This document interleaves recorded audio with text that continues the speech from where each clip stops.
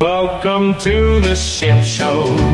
Every single day, a new flavor of fuckery. Cause everybody's such, you see, and they're dumber than a bag of clots.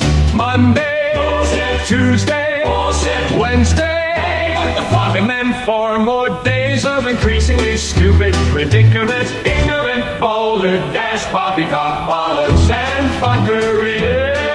Living all over again. Ooh. This is Humble and Fred. There you go. That's an old-fashioned intro. That goes back a really long time. That stinger, as we call it in the business. That would be easily Humble and Fred 1989-90. This thing from Dan and James Earl Jones. Wow, isn't that something? This is Humble and Fred. I thought that was lost to the ages. I didn't think you still had that kicking around. That's I think it's interesting that we thought that Dan's voice sounded. I think it's interesting that we thought that we. Well, I shouldn't say we thought. Let me take that back. That we didn't care that Dan and James Earl voice, they didn't match exactly. We thought it was close enough, which is a compliment to you, Daniel. Back in '89, or whenever. Well, whenever it was, that goes back a lot. It's one of the oldest things that we've ever kept and used. We used it quite a bit. Yeah, I had forgotten that James Earl Jones was the voice of CNN. Mm-hmm. As brief as that is or was, but yeah, there's a lot of. I'm sorry. What do you mean? As brief as what was? Well, this is CNN. I was to understand that it was on for quite a long time. Was it? No, I don't mean that. I mean, the actual time. That's I see. A couple of seconds. Right. Yes, that's all. Yeah. That's what I mean from that standpoint. I get you now. Yeah, not from the longevity, more from the. You know what I'm saying? Oh, how just a short sting it is. Yeah. Yes, exactly. Yes. Mm-hmm.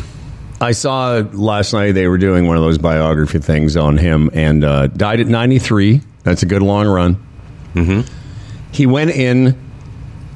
Dan, this is for you, for us sci-fi nerds. He went in and recorded all those Darth Vader bits. The Luke, I am your father. And he only got a couple $1,000s for it. Like one of the most... yes. Oh. Like it wasn't like untold riches. He got a regular voiceover gig to go and be the voice of Darth Vader. Wow. That's something else. Because he's one of the associated with that franchise like nothing else in it. Yeah, one of the most iconic moments in movie history is when Darth Vader reveals to Mark Hamill that he's Mark Hamill's father. What movie was that? It was called Turner and Hooch. That's the name of that movie. No, I still have not seen any of them. Isn't that something? No. It's too late now. What? Yeah, I know. I've never seen any of the Star Wars movies. No. I used to Danny used to say when he was a kid, he would say, let's watch it. And I'd sit and watch, and it was usually middle of the day after I'd get up at 4:30, and I'd fall asleep, and I've never taken it upon myself to go through all. But I'm not big on that stuff anyway, but no, I can't. I can honestly say I haven't. Isn't that something? I'm unique, I guess. Yeah, you are. Wow. Yeah, you are. But because the movie has so little to do with space and so much to do with, like, I'm trying to remember the original. There was like the elevator pitch for Star Wars was almost like it was like a Western in space. Right. Do we want to go through the James Earl Jones Letterman top 10? Well, let's do a couple of them. Dan sent me this, and before we officially start the show, here's David Letterman and his top 10 as voiced by James Earl Jones. Tonight from the Home Office, top 10 things that sound cool when spoken by James Earl Jones. It's a famous actor, a fine actor, a lovely man. Top 10 things that sound cool when spoken by James Earl Jones. James, nice to see you. Thank you very much.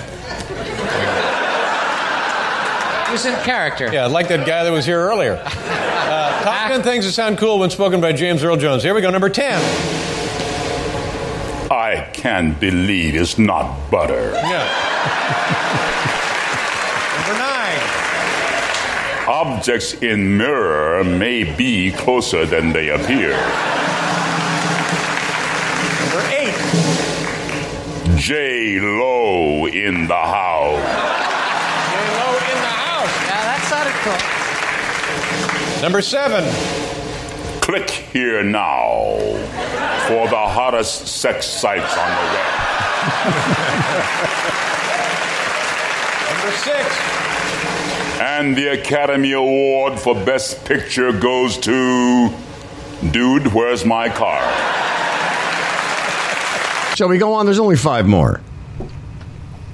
We get the idea. I want to see what number 1 is. All right. All right. I like that. Number 5. You're not fully clean until you're zestfully clean. Number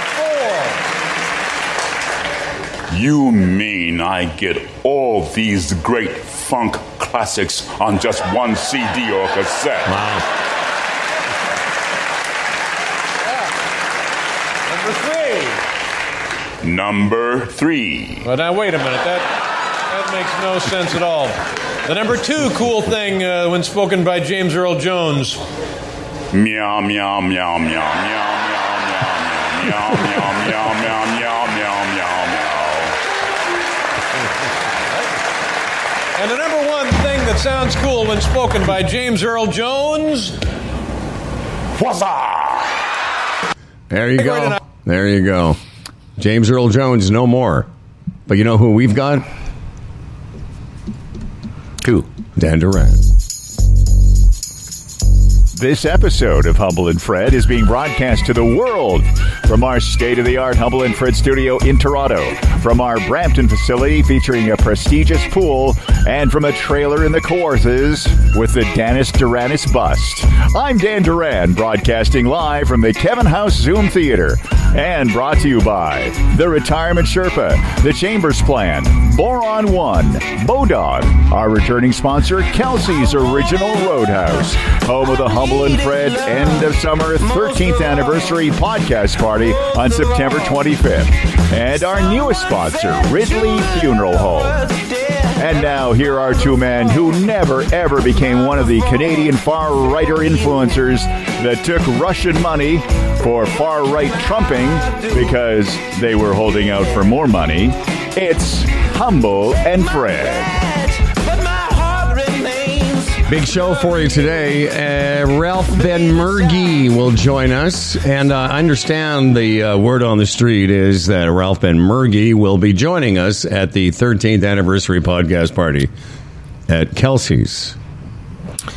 Yeah, that works out for him, being a Hamilton fella. And we're going to be in Burlington. So, yeah, that works well for Bruce. I mean, Ralph. Yeah. It's funny. That's right. How It works out well for Bruce. I get them mixed up, Bruce Stobigan, and all the time in my head. Isn't that weird? But anyway. That is weird. And they're so, like, they couldn't be any more. Polar opposites. That's what they call that, polar opposites. Yeah. Yeah. Yeah. Yeah. So, never seen Star Trek. Star Wars. Star Wars. Never seen Star Trek, obviously.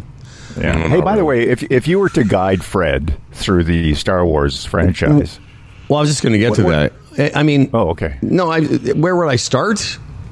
Yeah, would you start at the first one that was put out, or would you start at episode 1? Oh, I know what you mean, because I don't know. I think that at some point in your life, out of just curiosity, you know, like, you're a curious fellow. You're interested in all sorts of things. You would think that just out of curiosity, you might sit down and go, what was all, especially from an historical, like 1977, put yourself in the place of a moviegoer, and when that scroll hit the screen, it was fantastic, and all these special effects, which now look like, you know, speaking of Danny could do it in his basement.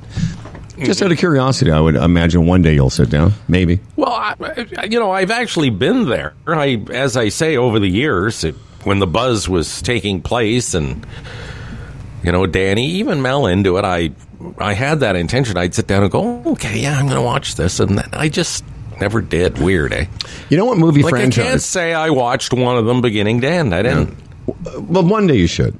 And I want to just come back to Star Wars in a second, because one of the movie franchises that was big for me and my kids, and maybe Dan and Colton, was all the Harry Potter movies, which I've seen. I saw them when they came out, and a couple Christmases ago, the girls and I, for the entire time they were here, for 4 or 5 days they stayed with me, we rewatched all the Harry Potter movies. They're just great movies. You don't even have to have read the books or anything. They're just well done movies. Right.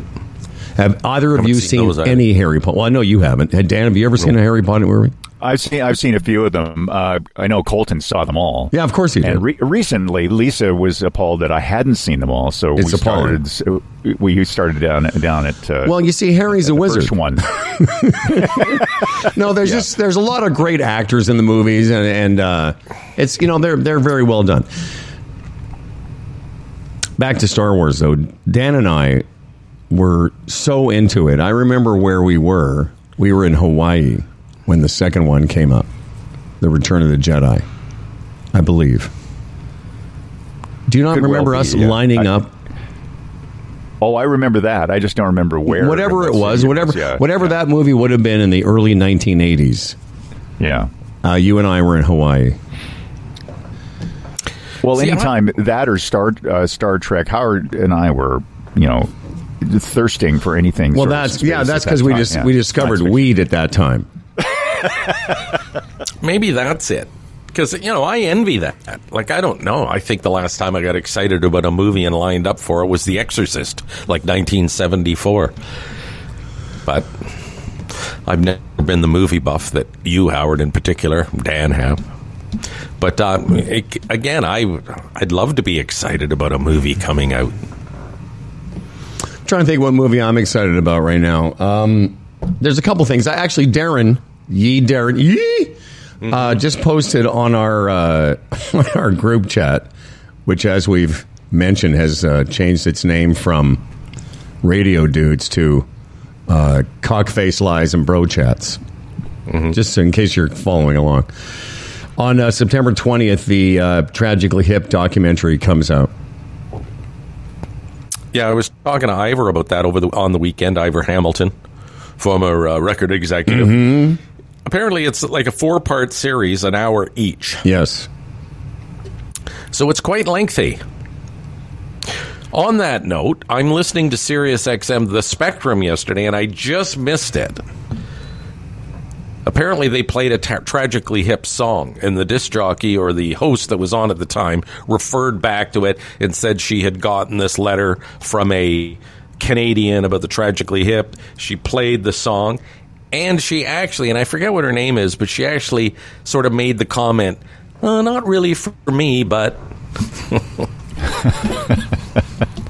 Yeah, and I was taken aback.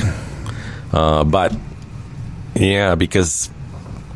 Sirius XM, you never. Well, there's the Tragically Hip channel, but that's out of Canada. Mm-hmm. But as far as like Spectrum, any of the stuff out of the States, you never hear that. I can't remember. It must have been around the release of this documentary, but I was reading an article somewhere in the last few days since we've all convened, and it was about the fact that they were a huge band in Canada, and obviously great with border states. Michigan and Western New York. But they chose, like, I always thought the Tragically Hip story was that they were just mishandled by record companies. But they sort of chose this path. According to this article, I should find it. Oh, yeah? Well, more or less. More than I would have thought that they chose not to. Well, how do you choose not to? Like, what did they do? Some record deal or some record thing that they decided not to go with, or they... chose to be more autonomous than the record company wanted them to be.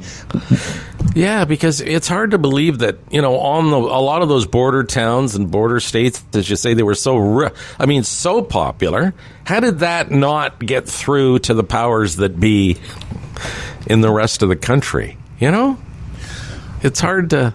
I really wish I had the article in front of me. I would send it to both of you fellas. Anyway, looking forward to that. And there's a few other movies that I can't remember now that I've seen some trailers for. But when we were younger... there was the Star Wars franchise, there was the Rocky franchise that I was into. Any Star Trek movies I was into. Yeah, the Rocky stuff I saw. I love that. And again, Dan and I discovered we were roommates when I was 22 or 23, and we would get high on the marijuana and sit at our apartment at night and watch old Star Trek series. Oh, that's true. Yeah. And just laugh and just being absorbed and laughing like monkeys because we were just high young Western Canadian boys. Remember back in the day there was a movie. Do you remember Billy Jack? Yes. It was a great movie. And then who was it played a Bo Svensson or something? That's right. But then as the franchise went on, they changed the lead actor, and it sucked after that. There was 3 or 4 of them or whatever. But I'm laughing only because in those days, that was like the sort of early, like pretty violent, revengey kind of thing. But now I bet you compare that and contrast with a Jason Statham movie. I saw this movie this year that it came out called The Beekeeper. Where oh yeah, we saw that together. Did we see that together? You and I? Yeah, we couldn't believe the number of people that died. It's just the per person beat or killed per second whatever minute versus like Billy Jack. A couple guys got roughed up. Jason's with a bat with a big stick. Right. The Jason Statham movies, like all those movies now, there's just so much crazy violence. Yeah. Just talking about what's that? Go ahead. No, you go. No, you go. You go ahead. You go, Dan. Dan, you go, Dan. Go for Dan. With talking about stars, I was just noticing the other day that you see a lot of stars that are like multimillionaires. Did you guys read that Selena Gomez became a billionaire? It's on the Forbes billionaire list now. Well, really? Selena Gomez? Selena Gomez, Murders in the Building. Only Murders in the Building, which I've been watching. Yeah. Because she's been famous with a certain, with people that, billionaires. Selena Gomez, thanks to her beauty brand. Yeah. Yeah. $1.3 billion at 32. And she founded something called Rare Beauty Brands. Isn't that something? So she would be worth more than Steve Martin and Martin Short and everybody else who works on that show combined. Yeah, you'd think so. Speaking of which, TIFF going on. I saw the list of people just walking around the streets of Toronto. Bill Murray and Demi Moore and Angelina Jolie, Springsteen. Oh, yeah? Like... I know a lot of people, are motivated to go down there to stargaze. Like there's another thing. I guess I'm not much of a movie guy. I've never been to TIFF. I've never been to anything around TIFF. I've never been to a cocktail party with TIFF all the years we worked in radio, and none of that. I know you guys have. But. Well, Dan has. I've been to a couple of premieres. Mm-hmm. Dan just used to go down there and hobnob and drink with strangers, hoping someone would notice. Do you know who I am?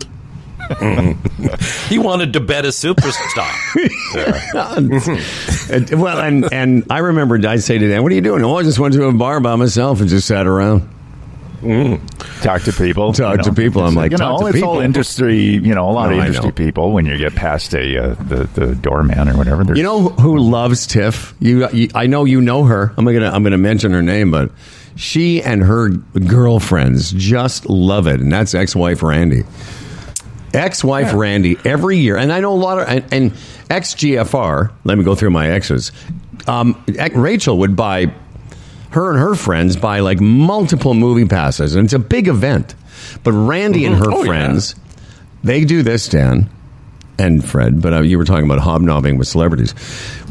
Ex-wife Randy and a couple of her lady friends will get all dolled up and go sit at like the Four Seasons in Yorkville or some of the other sort of TIFF headquarters and just hang out. I remember her telling me this once a few years ago, and it was just all sounded like the last thing I would ever do in my life is just hang out hoping to see some celebrities in the lobby. But it's a big deal here. Yeah, well, that's great if you're into it. That, I guess, would be fun. It would be. It would be. To lay your eyes upon a superstar. It would be fun if you didn't want to. If for you and I. Wait a second. We have to leave our house and do we have to wear pants? No, exactly. Sorry. I have to drive down the 410. Don't think so. I'm not putting on pants until Thanksgiving. You talk about movies and being, again, motivated to see something or take an interest in it, as you fellows have described. This Bill Murray movie, it's called Bing the Great Dane. A Great Dane. It's a dog movie, and apparently it will steal your heart. Now, that's something. I just think of Bill Murray and the characters he plays, and then about a dog that you fall in love with. To me, that's something I want to see. The guys on SmartList were talking to an actress. Again, I wish I could have had a better memory, but this is pretty recent for me. Talking to an actress about being in a movie with Bill Murray, and describe. Do you know that Bill Murray doesn't have an agent? Doesn't have an agent, and the only way to get a hold of him is through fax. Did you know this? Like, he's almost like a recluse, and if he wants to be in your movie, if you want to ask him, you have to sort of fax. He hasn't got a machine, like a phone machine. I mean, like an answering. What is it called again? He hasn't got a phone answering machine. But yeah, he's like the hard guy to get a hold of, and if he wants to do your movie, you have to fax the offer to him because he has no agent. Just represents himself and shows up. And you know what's another interesting, and I will when you read about all these movies, say at TIFF or movies coming out, you've really got to look closely to see, is it a theater? Is it on is it on a service? You know what I mean? Because I think this Bing the Great Dane, I think this is a movie, it's a movie theater release. I don't think it's a streaming release. Because they're all on the same level now. What are you saying, Dan? You'll have to do what? You have to wait for it to come out on a streamer. You know what? They still do partition the bigger ones. Well, but they also do but this. Not all of them. Not all of them. Sometimes they do this. Yeah. They give it a limited theatrical release for award purposes. Like there's a big movie. Again, I wish I could remember the name of it. I read about it when we were gone. That is coming out, and I noted that what you said, Fred, that it's streaming, but first it's being released in sort of the big cities, Chicago, LA, New York. And then you think, okay, a movie, Bill Murray, about a dog that rips at your heartstrings or whatever. I don't need to see that in the theater, right? No. So it's not the type of thing where I'm going to go see that in the theater because it would be a better experience. I can wait for this. Like you would with Star Wars. No, yes, Fred's waiting. Well, that's movie theater stuff, right? Yeah. When it gets re-released, I'm trying to think the last movie I saw in a movie, like a picture show, was actually pretty recently. I can't remember the name of the movie. I took a new friend. We went to a movie because we're trying to think of stuff to do in between, And I'm trying to remember the movie. Yeah, I can't remember the last movie I went to at the theater. It was over here in Brampton. Me and Dahl went. I think I liked it. But what drove me crazy was the sound of people eating. Just aggravated me that day. All I could hear was like people reaching into their popcorn boxes and then chewing it. And I don't know why that particular day that bothered me, but it did. Well, people can be aggravating. Owie. Beetlejuice is coming out. I think is in movie theaters now. Yeah. That'd be a good one to see. The last one I didn't see, but I wanted to, is the The new Deadpool and Wolverine. I saw that in movie theater. I saw that one. Yeah, in fact, I think that's the one we saw. Deadpool 3 with Deadpool and Wolverine. Was it good? Yeah, it was, yeah, pretty good. They do a good movie. Michael Keaton, as I mentioned to you before we started recording, is being interviewed by the Smartless guys, and it was one of the best Smartless interviews I've heard in a long time. Because Michael Keaton, you forget, what I was saying to Fred, Dan, is you forget how many great movies he's been in and how diverse a career he's had, from like Mr. Mom to like Night Shift to Beetlejuice, but also Clean and Sober. That movie, the movie about the newspaper that we all like. Oh yes, yeah, he's great. I know which one you mean. Yeah, he's good. Spotlight. He's good in a lot of dramatic roles. Mm-hmm. Just amazing, this career this guy's had, and this character, the Beetlejuice character, he's back doing it after like 30 years from. But anyway, very interesting. Yeah, the Smartless guys have made their move to Sirius XM. What was it? 100 million, 3 years or something. Just unbelievable. And yeah, their debut on Sirius was with Howard Stern. A little bit of synergy there. Well, let's talk about this, because you and I were trying to figure out, because what is the model? First of all, the podcast is available on a normal platform. Like it's on all the normal podcast platforms. I have Amazon Music because of my Amazon Prime membership. So I have it on my phone. I get their episodes a week early. So what is the deal with Sirius? You said $100 million to do what? To get it 1 week early? Yeah, Howard, I don't know how it works. Obviously it works somehow, but the Sirius thing is the same way. If you have Sirius XM, you can now listen to the Howard Stern episode for a week, and the next week it will be available wherever you get your favorite podcasts. You'll be able to listen to it. So there's something about that 1 week exclusivity. Plus, there's got to be advertising tied to it somehow, obviously. You would think, although Sirius XM is subscription. So here's my question. I wonder if they've given the exclusivity to Sirius and taken it away from Amazon. Oh, yeah, absolutely. Yeah, because the Stern one isn't on Amazon. You're right. It isn't. So yeah. That's what it is. They've now done that's what they're getting paid for, is the and they've got huge numbers, like huge. Isn't it weird that all three of them are making more for this 1 hour a week podcast than they've ever made on one of their television shows? Stern made it. I listened to most of it last night. A lot of talking over each other. But Stern made a good point. He said, he was on terrestrial radio. If he was doing a bit, he had this thing in his mind. He could hear radios being shut off.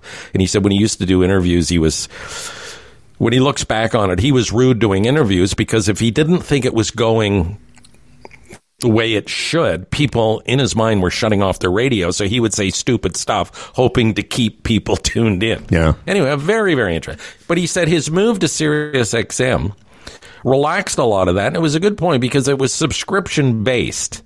And his deal, was based on a piece of the pie and all that stuff. He said, I sort of lost that, because if people were listening and they were tuning out of my show, they were still tuning into Sirius XM. Yeah. Which means the subscription base was still there and may even be growing.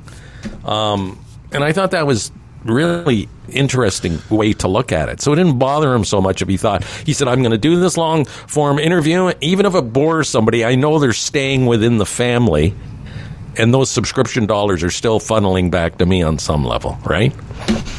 Did he? I've never been Let me just make this quick point. Did he talk about the idea of podcasting? Because when we started 13 years ago, he was still on, and I listened to a lot of Stern, as you did. He was still on about how, what are all these podcasters doing, and none of them deserve anything, and podcasts are stupid, and you have to get an audience on terrestrial radio, blah, blah, blah. You're not a broadcaster. Did he address any of that? He still sort of calls it radio, podcasting, which I find... Anyway, he tells a story. On that point, he tells a story because he and Jason Bateman have been longtime friends. And he said, when Smartless first started, he was talking to Bateman one day, And Bateman said, "Oh yeah, me and Will and Sean, we have this goofy little thing. I sit in the basement, we talk to each other and make each other laugh." That's how it started. Yeah. They didn't really have, the end result in mind. Of course not. Yeah. And then Stern, goes into his rap about how bitter he is about that. How people with no training in radio, nobody. I spent 50 years in this business, and how many years I didn't make a cent? You guys sit in your basement, now you're worth millions. So from that standpoint, he addresses it, but he seems to have softened on the concept now. Well, I want to respond. Why to that. not? But Dan, go ahead and make your point. I'll come back to what Fred said. Well, I've never been a subscriber to Sirius, but what would it be like? Do they have their own channel and they just repeat the same show? No, on the app every day. Well, are they on a channel, Fred, or are they just on the app? Yeah, they would just on the app because it's not live, right? Yeah. So no, it's as a. I just searched it this morning. I have the app because I can't. Yeah. I don't have Sirius in my car anymore because of the Tesla. So I wanted to say, on-demand thing. Yeah, it's an on-demand thing. So what I want to say about that, and I had this conversation with somebody recently too about how podcasts change the requirements for, and we went through a little bit of that, thinking, listen, we have all this. The three of us have been in radio, 100 years between us, and somebody comes along and can just kind of plug in a cheap microphone and have a podcast. But that's kind of the genius of it all for me, is that if you have content that somebody wants, it doesn't matter anymore, like it did when we were younger, that you have, chops or pipes or you have a radio voice. None of it matters. Even the way they do interviews, haphazard, and they, as you say, sometimes I'll listen to somebody on Smart List and it gets aggravating because that person doesn't get a chance to talk, which is why I like the Michael Keaton one, because he did most of the talking.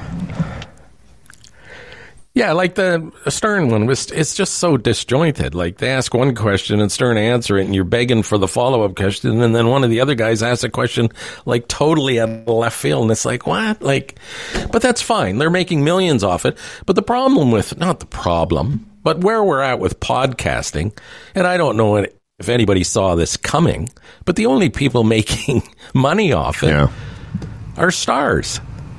I mean, there's even podcasts. I was reading about this last week. There are podcasts really with hundreds of thousands of downloads in a month, and those people aren't making any money. They're making some, and they're making a nice,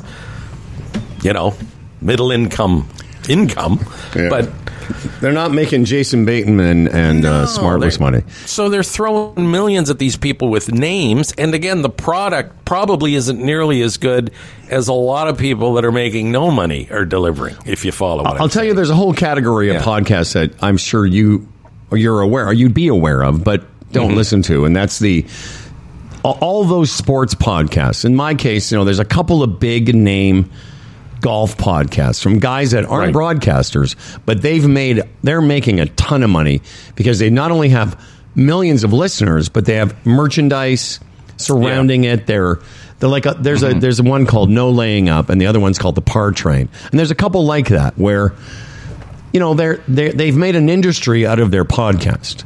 And how does your podcast? Where does it fit into your business model? Like, is the podcast supporting the merchandise sale, or the merchandise sale supporting the podcast? It's again, the way it's unfolding. Like, I read, we've been talking about the colleges lately. They're dropping a lot of radio courses, and I read somewhere one of these Ontario colleges, now you go and it's about podcasting. Well, again, that's just as useless as radio. Yeah. Because you're not going to emerge from a podcasting course and make a living. You're without a name, you're not. You're just not. It's just too competitive. The access is way too easy. Well, yeah. How do you get your head above the crowd? And 13 years ago, this month, a month before we launched our very first podcast, not the first one we ever did, but when we launched this iteration of it,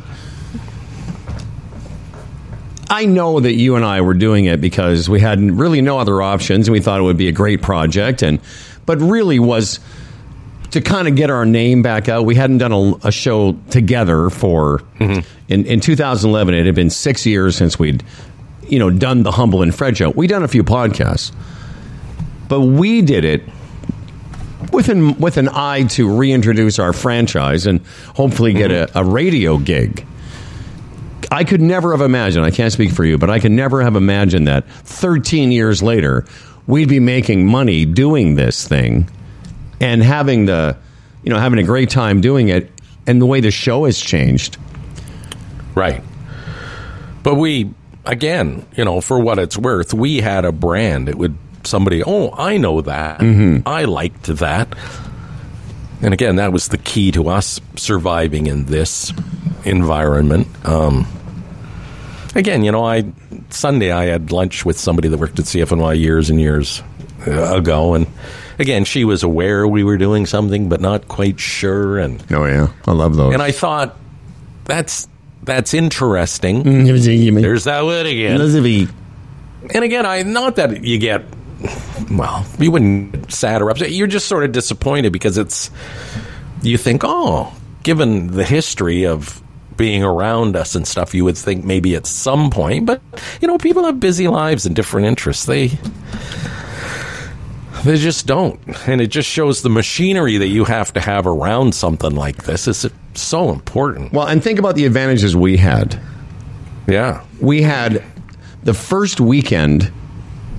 The weekend we did and we've told this story, but here's a couple of advantages. The Toronto Star had the cover of the entertainment section the weekend before we launched was us. We at one point had an entire satellite network around us. They did shit for us, but at least we had it there. The machinery around us should have given us a much bigger footprint. It didn't, because it's Canada and we don't give a shit here, but if we had been Humble and Fred in Chicago, New York, LA, some other big American city, and then did this, our financial model would be a lot different. Yeah, I say. We would, Dan, you know what? We would have been able to afford to buy you all the things that you love, Dan. All the things. All the things. We would have, you know what we would have done for Christmas one year? We would have given you the entire Star Wars franchise on bucks. We would have bought you all sorts of things, Dan.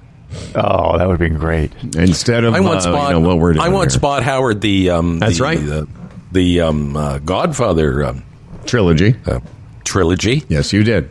And I was into those too. Yeah, I guess it's just the sci-fi slant stuff that's never really impacted me. You gave that to me, and I still have it somewhere, but it was the first box set I owned was the one that you gave me.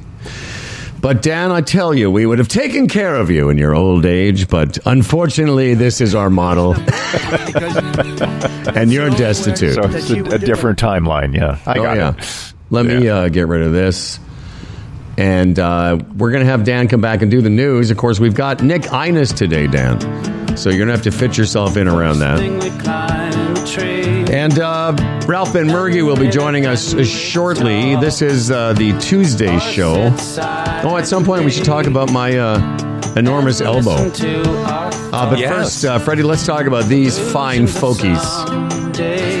All right, the Chambers of Commerce Group Insurance Plan, Canada's #1 group benefits plan for small business. Say you wake up one morning, you're part of the Chamber plan, and you wake up one morning and you have this huge elbow. Yeah. Like water on the elbow or something. That's right. And you look and you're aghast. I have a golf tournament today, and my elbow is 5 times the size it should be. Well, you know what you could do? You could phone the Teledoc system. You could phone the Teledoc system, and they would put you in touch with someone that can help you with that specific problem. Just one of the many. Yeah. Just one of the many services offered by the Chambers of Commerce Group Insurance Plan, Canada's, as I say, #1 group benefits plan for small business. Go there today. Get a free quote. We're talking prescriptions and dental, all the things you would expect from a plan, some therapy, some travel insurance. But again, they have the Teledoc system. I have used it, and I have been channeled directly to the person that can help me with my specific problem. Oh, yeah. And I have a few. Do you? Yes. So again, and they have an HR component too, which is, listen, an add-on that works so well for small business when you can't afford to have an HR department. Anyway, go to chamberplan.ca today and get a free quote. Well, let me tell you, my friend, we're excited to be at Kelsey's once again on September 25th. And if you want to be part of it, Humble and Fred at humbleandfredradio.com is how you enter, and all who enters will be welcome. And at any rate, let me tell you about Kelsey's. They love happy hours so much. How much do they love it, Howard?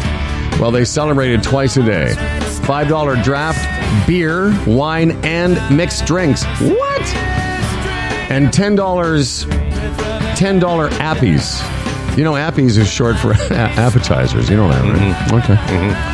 $10 appies every day from 3 to 5 and 8 to close. Only at Kelsey's, because they love happy hour, and they are the original Roadhouse. Must be legal drinking age. And of course, I've told you before, I'll tell you again, they got wing nights a couple nights a week, Wednesdays, Thursdays, half-price wings. What? Visit kelseys.ca or your local Kelsey's for details. Yes? Let me break in here with a Kelsey's report. Here's Fred Patterson. Just to embellish what you said. Let me introduce you properly. Here's the breaking Kelsey's news. Here's Fred Patterson. We haven't had a show since, but last Wednesday, my daughter and her husband went down to the Jays game. It was their anniversary, so they went out and Jays game dinner and all that stuff. So we looked after the kids, May and John. And then we thought, let's take them out for dinner. And in Georgetown, there is a Kelsey's. I thought, let's go to Kelsey's. I want to go to Kelsey's because, they're a sponsor again, and it's the least I can do, and we'll try it out. And I'll tell you, it was a fantastic experience at the Kelsey's in Georgetown. I had the buffalo chicken sandwich. Nice. I'm telling you, it was outstanding. It was thick and juicy, so good. And Johnny Slapshot had the ultimate burger, which was like 2 patties. He could hardly get his mouth around it. Come on. And absolutely, it was fantastic. Doll had the beet and goat cheese salad, of course, with chicken. She loved it. I'm not kidding. It was really, really a good experience. This Kelsey's report. Sorry, go ahead. I had this beer, too, called like Lawnmower Lager. It was good. And just to cap it all off, sweet little May ordered off the children's menu and had the macaroni and cheese with bacon bits and loved it as well. Yeah, I love that. Well, listen, thank you. I was there. Fred Patterson, appreciate your reports. Mm-hmm. And for more information, go to kelseys.ca or do what Fred did. Visit your local Kelsey's for details. Now let's get our friend Ralph Benmergui. Bruce. Let's get Bruce Benmergui. Let's tell him you called. I'm going to start by telling him that you confused him. I know. That you confused he'll him. Oh no, he's going to be. I'm appalled. I'm appalled by your insolence. But half an hour ago, I said, Ralph Benmergui is going to be on our program, and then a couple seconds later, he called you Bruce. And I said, Bruce, he said, yeah, go ahead, you tell him. You know what? I'm so ashamed, you tell him. Because you're two guys that I watched on the CBC years ago, Bruce Stobigin, right? Oh, yeah. And I was just thinking Bruce Stobigin when I'm thinking Ralph Benmergui. And honestly, I've done that before. But we made the point, you two couldn't be any farther apart in your view of life. That's true. Yes, because Bruce has become, I don't know, he lives on a different planet now. Recording in progress. I got a weird request just a second ago from you, Ralph, to record this podcast for some reason. I'm happy. Oh, yeah, ignore that. It's this annoying otter app that I tried to kill, and it's a zombie. So can I get rid of that one? Yes. Okay, I'm going to remove. I'm removing that. Okay, Ralph Benmergui's here, and it's always recording stopped. Okay, fine. God damn it! Ralph, I love you, but every time you're on, there's always some kind of technical mishigas, as we say. Ralph is the author. It's a Dybbuk. Pardon me. It's a Dybbuk. Ralph is a mischief maker. I see. Ralph is the author of. His most recent book is called I Thought He Was Dead. He's a spiritual guide and a leader, And also, I found out recently the host of a program called Spark. And they've done. So the premise of the show is basically what? Well, you find people who have a spark, and you spend half an hour with them one-on-one, and that's the premise of the show. So after 6 seasons, they were rummaging around in the bottom of a box, and they said, "Listen, we have completely run out of guest ideas, and somehow or another." Okay, but to be fair, every year somebody would say, "What about Howard or Fred?" And I go, "Not now." They're not yet. Not yet. No, I think the production meeting was, we're not that desperate yet. And so I was honored, surprised and honored to be part of your program, and showed up on a Sunday morning at a home in Hamilton. It was really quite a great experience. A great crew, just a lovely group of people, and as always, our conversations are enjoyable for me. I don't know if they're enjoyable for others, but I certainly liked our conversations. The next batch, I will have Fred on, but he's got to call me Bruce through the whole thing. That's right. Yeah. Well, what I usually get? What I usually get is Frank. Frank. Yes, almost every time somebody gets my name wrong, it's either Ben, or Frank. Really?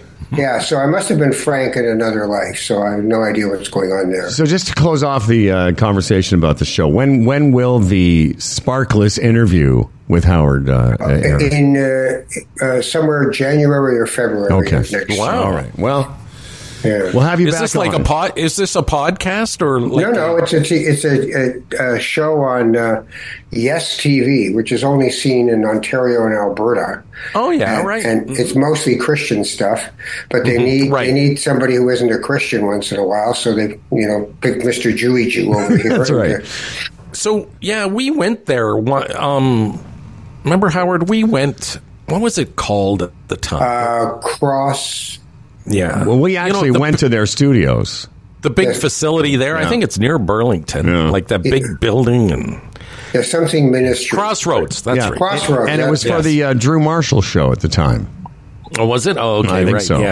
Yeah. Well, I'll tell you what. I enjoyed it, and the crew was great, and I look forward to it, and we'll have you back on and see. We can let people go and watch our little chat. Tonight is a big night. We haven't mentioned it yet on the show, and I wanted to sort of wait for you.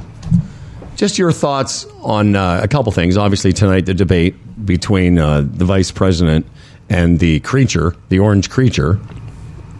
What are your thoughts about this? And not that you have any. I have no bias. About it. I call everyone a creature. Really. The orange creature. Yes. Mm-hmm. Yeah, he had a hat.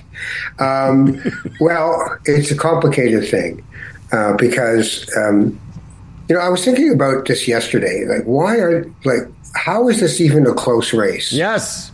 Like, how on earth could people actually think that this man who is every day proves to people he's not well, he's dangerous, he's cavalier, he's misogynist, he's racist, he has Nazis out to Mar-a-Lago and nobody flinches, like literally Nazis.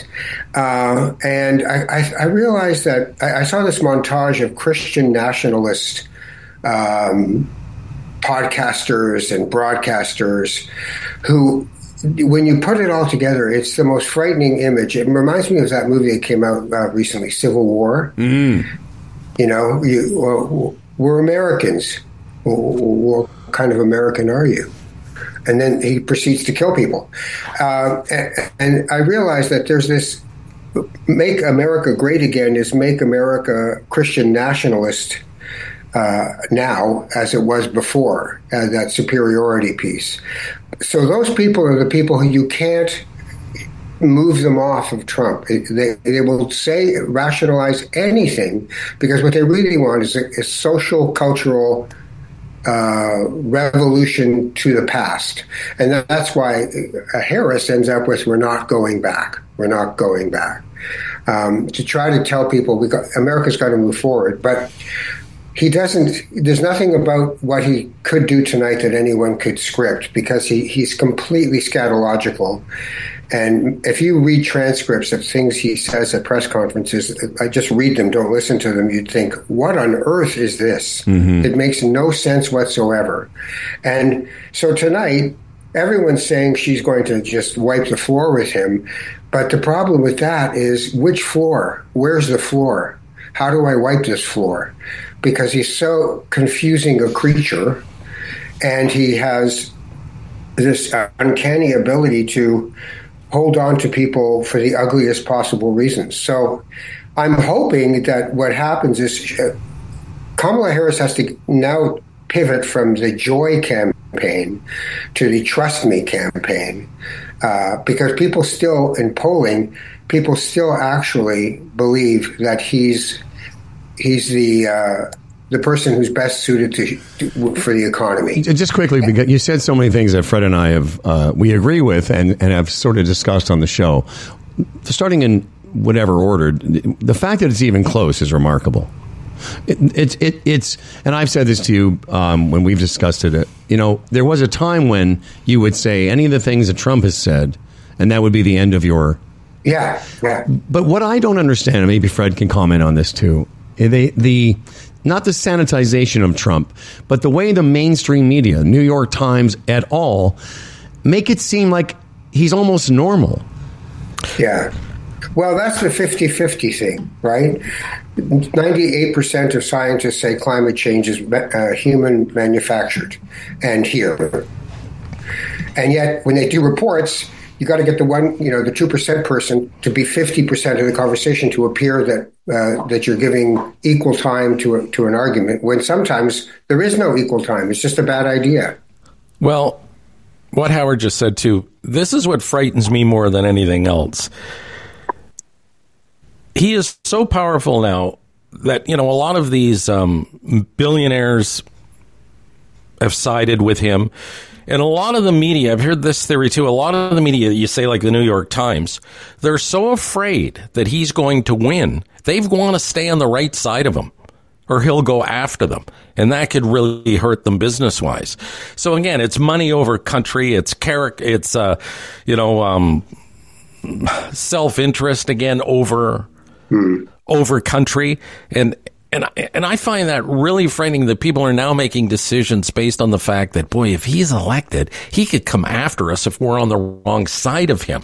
I mean, that's Russia shit. That's Putin shit. Well, he's already and that could happen. Yeah, he's already said, I'm going to go after people. Yeah. But in light of all that, you do have an entire movement of Republicans who are openly saying, I'm voting for Kamala Harris. I can't abide this. Mm-hmm. But the other problem that we have, you just mentioned it, Fred, is you can have either oligarchy, like billionaire running the world, or democracy. You can't have both. Right. And in America, because of Citizens United, which passed years ago, is flooded with cash in politics. If you're a senator, 100 days a year, you have to raise money.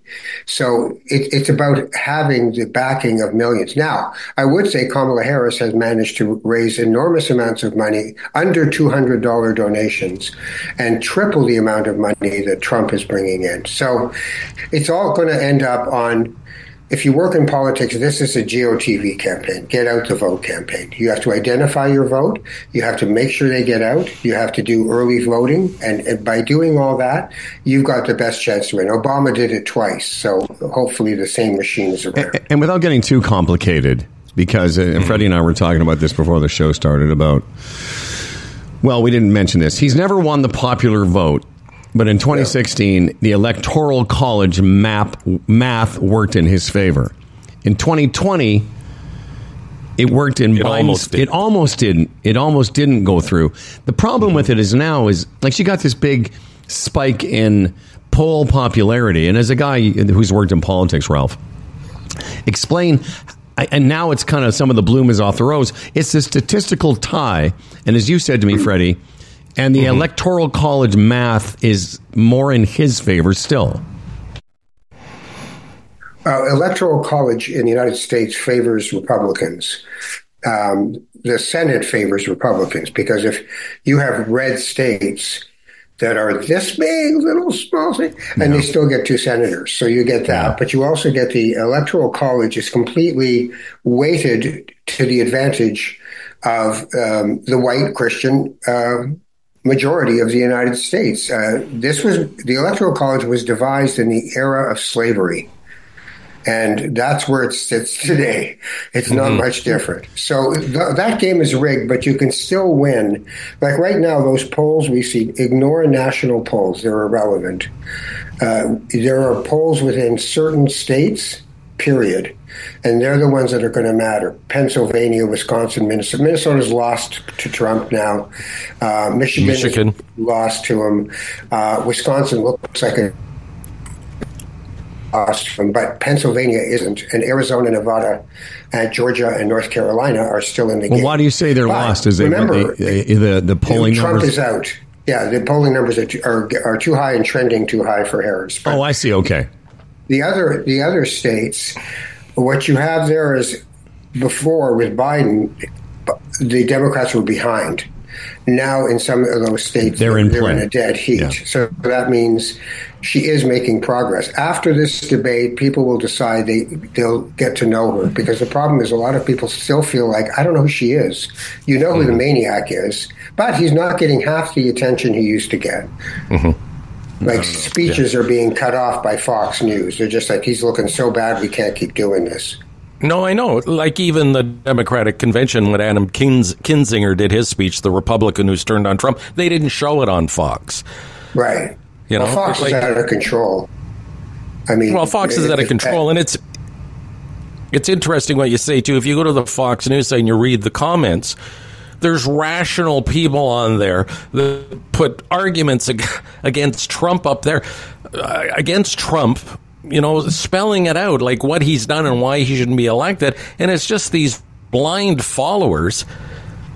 They won't take any of it. They just say, "Oh, you're a liar. You watch too much CNN. That's fake news. It's all you're rigged. Fake news. You're too much of a lefty." Which gets back to another thing that Howard and I were talking about: this evil brilliance of Trump and the people around him. Like yesterday, they released that story that migrants in Ohio are stealing dogs and eating them. Well, isn't that great, though? And that was started by J.D. Vance. And the thing is, even almost immediately, the police department in that area issued a thing saying, no dogs have gone missing in this area. There's been no reports of them being eaten.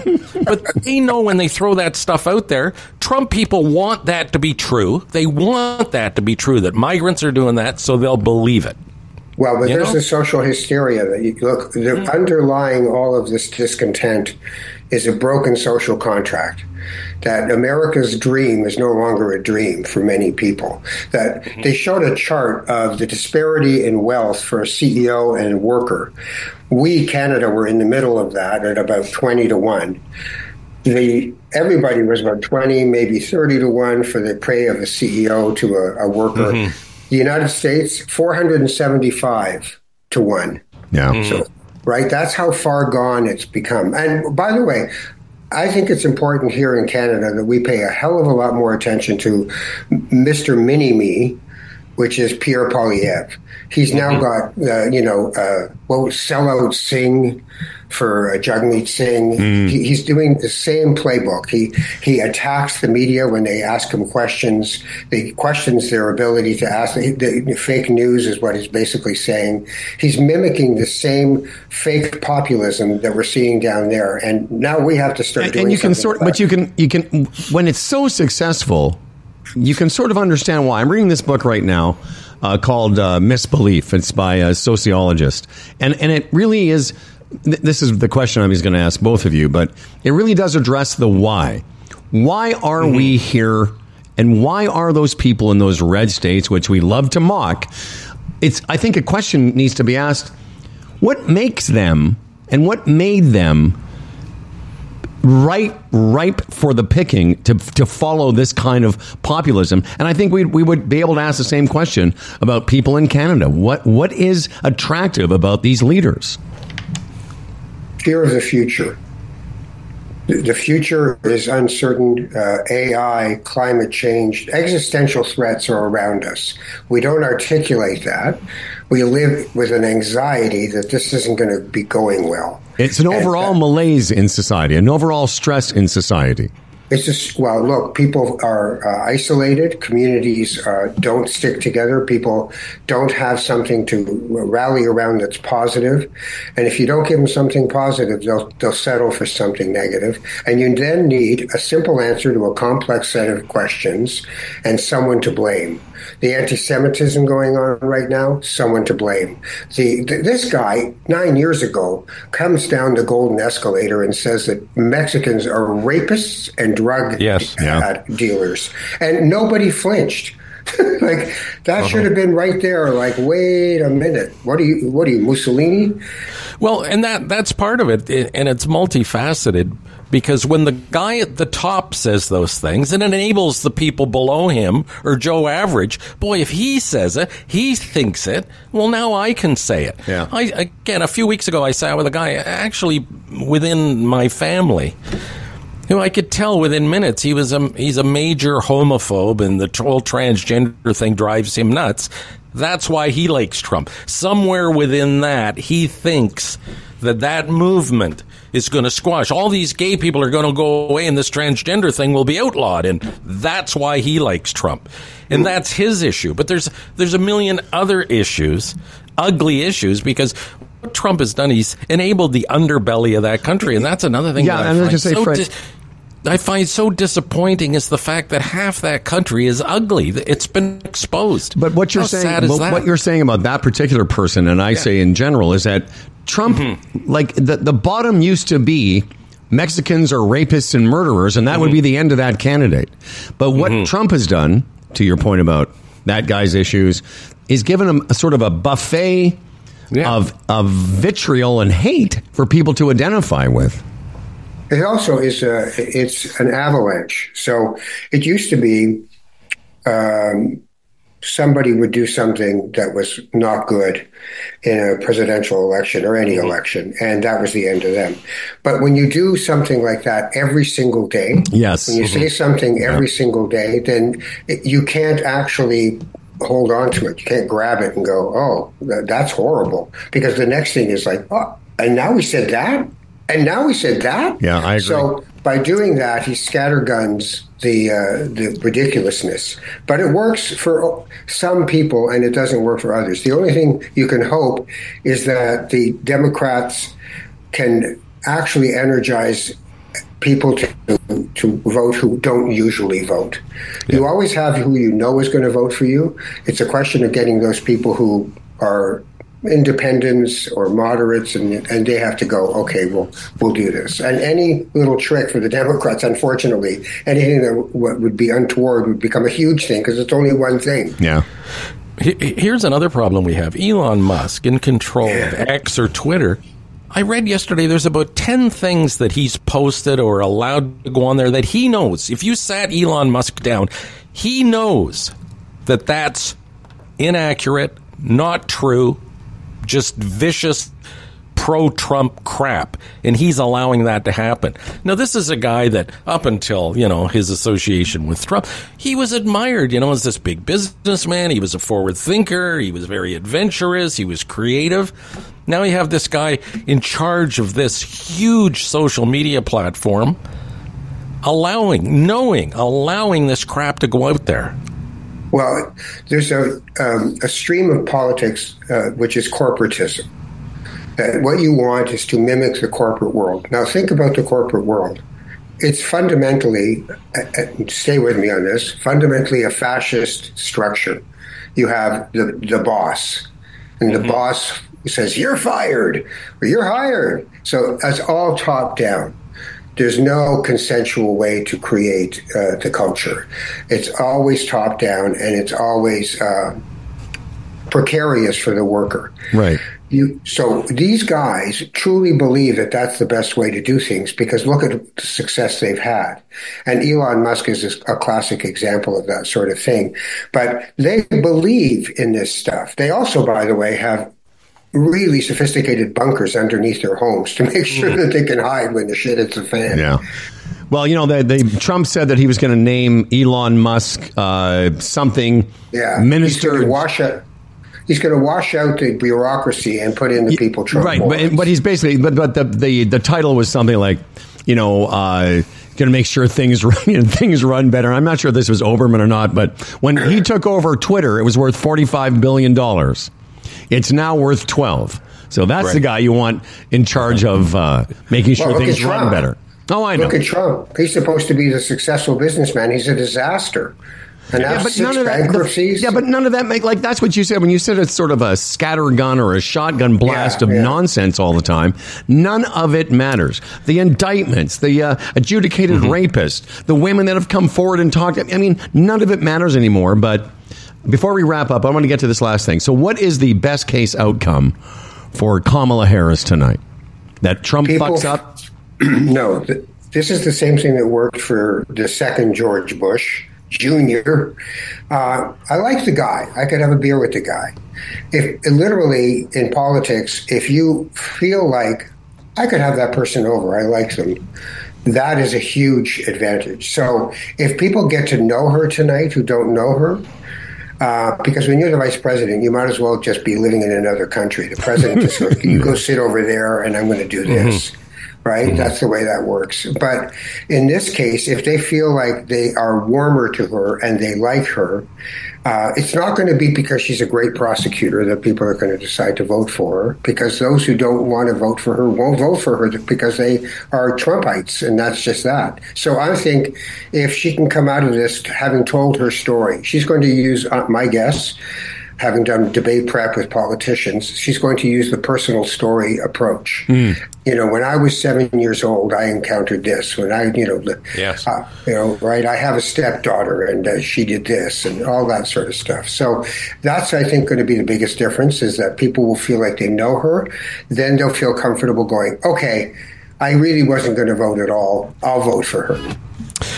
2 points just before we go. Number one, MSNBC has already decided she won the debate. Fox has already decided he's won the debate.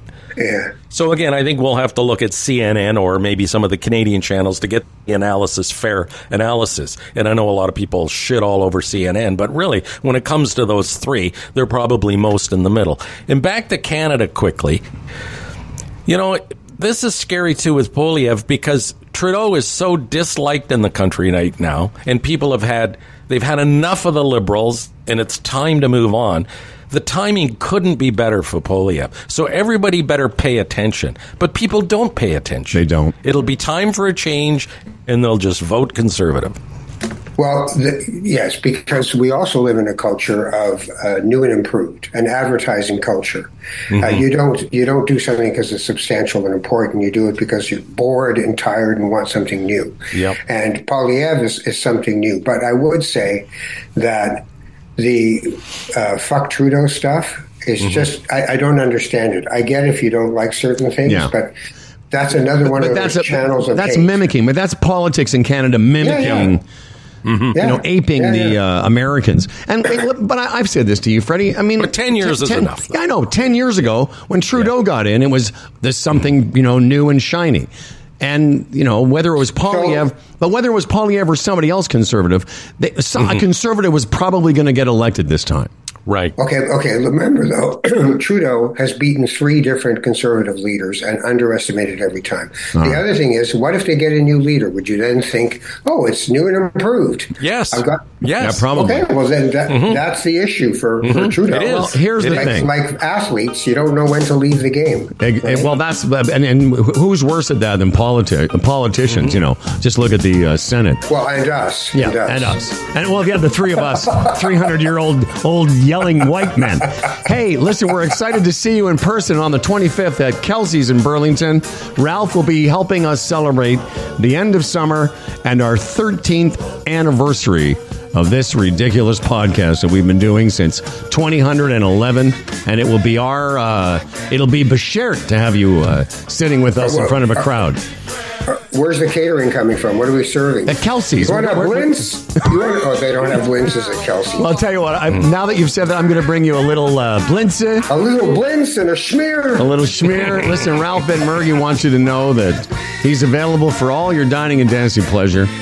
And his latest book is called I Thought He Was Dead. Ralph, good seeing you, my friend. RalphBenmergui.ca. Take care of yourselves, guys. All right. Thanks. Thanks, Ralph. Peace, my brother. Peace. There he is. Bow, bow, bow, bow, bow, bow, bow, bow. You know what else? We were in a pretty grown-up meeting, you and I, last week or whenever that was, and there was some talk, grown-up talk with the people from Kelsey's, marketing people and people that have real jobs that have to wear pants to work every day. And there is a chance, we're working on a chance for everybody who comes to Kelsey's that day to give a shot, to have a sampling of Humble and Fred's interesting all-Canadian ale. And I want you to know it's still available. It's Stone Hooker. Have you gotten down to Stone Hooker yet? You should. Everyone's talking about it. They built this beer, Humble and Fred's interesting all-Canadian ale, from the ground up with Canadian malt, hops, and yeast. A clean, refreshing beer at an inflation-fighting price. Good friend of mine, Frederick Patterson, tells me that the beer is excellent and refreshing. And if you're looking for a year-round, easy-drinking thirst quencher, something so interesting, so crushable, go down to Stone Hooker. It is 5% off for a 12-pack, 10% off for a 2-4. So 10% off $69 comes to $62.10 or just $2.59 per can. All right? Stone Hooker is available on the Lakeshore, 866 Lakeshore. I guess that's east. And you can find out more at stonehooker.com. Okay? Yes, the world of sports, Howard. Last night, Aaron Rodgers, the anti-vaxxer, made really his debut at the New York Jets because last year he was injured played 4 plays of the game. Yeah. 4 plays. Stupid. So they lost, and I'm happy to report that because I just want nothing but the worst for the New York Jets this year because of Aaron Rodgers. I'm sorry, but that's just the way I feel. I feel the same way, too. Whether you're a sports bettor, a horse racing fan, a poker, casino player, Bodog, your number one source of online gambling entertainment, from their industry-leading odds, world-class sportsbook, to their fully loaded casino and racebook, they've been providing Canadian players with an unparalleled gaming experience since 1994. Your Buffalo Bills, the Thursday night game. What's today, Tuesday? Yeah, the Thursday night game in Miami. The Bills, the underdog. Oh, yeah. Dolphins, minus 130 on the money line.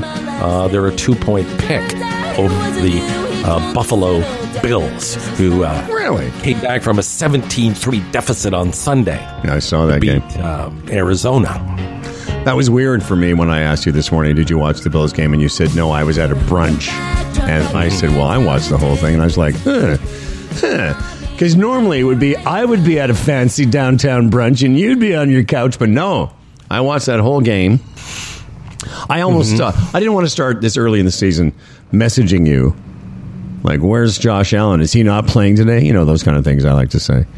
And then Josh Allen did what the kids like to say. He did Josh Allen things and came back and they won, although it was closer than it should have been. Speaking of Miami, I wanted to bring that up briefly before we get a chance to talk to Nick Innes. I'm sure you've heard the story of Tyreek Hill and the arrest of another black man. I watched sweet Caitlin Collins last night interview Tyreek. Just a nice fellow, very simple fellow. Tyreek and his lawyer. I'm sure most people know by now that he was taken out of his car forcibly, stopped at I don't know why he was stopped. I still don't know. Do you know why he was stopped? Some traffic issue or something. Some traffic issue. He literally stopped like a kilometer or less away from the players' entrance of the Miami Dolphins on Sunday when he was going to play football. Anyway, as you can imagine, he was being roughed up and treated like an asshole by these fucking cops they have down there. And the Broward County Police Department has said, oh no, it was all perfectly perfectly normal. He was, being resistant and whatever, but he wasn't. He was just being a simple man trying to figure out why he was being thrown around for driving a fancy car. I find it disgusting. Was it Scotty Scheffler went through the same thing? Yes, Scotty Scheffler, a white man, went through the same thing, but he was not treated the same way. Right. No, 3 different cops threw this guy around. It was just disgusting. So, yes, and there's a guy on Overdrive TSN in the afternoon. Oh, I forget his name. A Canadian kid, played in the NFL for Seattle and a couple of teams. He told the story yesterday that he finds that so bewildering because it was a home game and all the players are given a certain route to drive into the stadium. Yeah. And he said, and this player's been around for a while. So he said it's odd because not only do you get to know the route, and the cops, they get to know you and you get to know them usually because, it's paid duty and it's usually the same guys on the route on your way to the stadium. And he said he found it fascinating that he wasn't recognized, that they just jump to conclusions, and it gets back to the racial thing you were talking about. And I was expecting the Miami Police Department to say we're embarrassed, we're sorry. Mr. Hill was mistreated. Anything that would recognize. Like, I don't know Tyreek Hill. I never heard of him until a couple days ago. Is he a significant player on that team? Yeah. In fact, he got a touchdown that day, like an 80-yard. Yeah. So where is the outcry, the outrage from the citizens of Miami over how this guy was treated? Because he would not have been treated that way. Scotty Scheffler, great point. Scotty Scheffler was. And it was early morning, raining and dark, and the guy didn't recognize him. And this was a one-off thing. It wasn't a route that Scotty Scheffler would have taken every week to go to a game. And as a white man, he was treated with respect and deference, even after the cop says, that he tried to run him over, which he didn't. People would accuse me of being hysterical and having Trump derangement syndrome. But do you know what he has done to that country on so many levels? So much of this ugliness comes from what we get back to, enabling these people. You know how many police unions across the United States have endorsed Trump? These police unions have endorsed a guy with 34 a convicted felon with a sexual abuse rap, and they have endorsed him. What does that tell you about the country? Well, I'll give you 2. Yeah, I agree with partly what you're saying. Yes, he's enabled it. He's made it worse. Let's give it that. But Rodney King goes back a long way. I know. We're now just privy to body cam footage and people being able to drive by. Like, that was pretty rare back in 93 or so when Rodney King was beaten to a pulp by the LA Police Department. That was rare that somebody had the ability to film it. But now we can all film it. And maybe, yes, I just burped. Maybe you're right that I'm not disagreeing that Trump makes it worse. And it's also disgusting that all these police to support him. But I'll just say this. It was always there. We're just seeing more of it because you can film it now. Right. And also how dumb these cops are. Like, I watched this video a bunch of times. These fucking cops are just so dumb. They really are. They're not the best and brightest. If you're a smart person, you want to be a cop? But yeah, I know. But you think Rodney King was what? How many years ago? Like I say, early 90s. All these years later, you'd think we'd be beyond that, but here we are still dealing with it, even with the phones. You bring up the phones, you would think that would even make it more unlikely that these things would happen, but they still do. And let me just backtrack. I'm not saying all cops are stupid. I'm not saying that. And you shouldn't, because it's not. That's not true. Yeah. And I'm not saying that if you're smart, you wouldn't want to be a cop. But a lot of these, the footage that we see, these particular police men and women are not the best and brightest. You watch that video and you can just hear the guy talking, how dumb he is. Well, Howard, the guy running for president is not the best and brightest. He's a fucking moron, pig. And look at this. The guy has a great chance of being the president of the United States. And again, it gets back to the Ralph thing. It's a contest. It's actually a contest. What does that? Fuck Trump. What's it say about the country? Yeah, but listen. You and I have said that. We've said that 2.5 dozen times. The fact that it's even close is maybe the most remarkable thing about this. I'll tell you who is smart. It's our friend Nick Innes, the Condo Report. Let me get Nick in the waiting room here. Mom.